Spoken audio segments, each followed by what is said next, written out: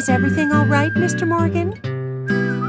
Yes, it's delicious, Polly. My compliments to the chef. I'm hoping my cooking will bring back repeat guests. Honestly, though, it's been a while since anyone has stayed here. I couldn't help but notice.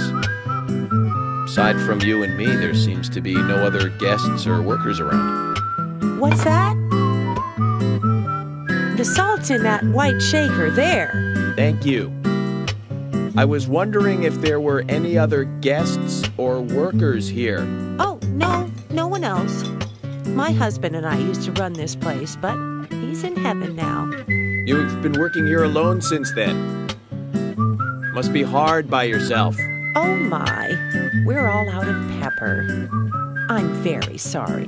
It must be difficult to run a hotel by yourself. Well, yes, I suppose. I could just live on my pension. But I have to admit, running a hotel is kind of like a hobby of mine. That's nice. Polly, it might help to hear you better if you could sit a little closer. Oh my, Mr. Morgan, you're embarrassing me. So early in the day, too. I think I'm a little too old for you. And I still love my departed husband. May God rest his soul. I appreciate the invitation, but I'm fine over here.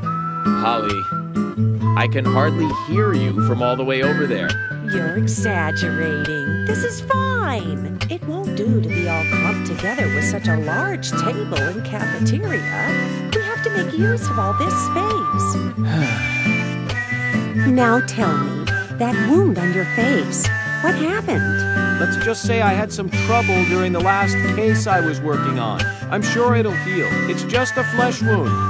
Oh my, well, there's no need to be the tough guy here. I want you to be able to relax here. I've prepared a special room for you. A famous rock star once stayed in the same room, you know.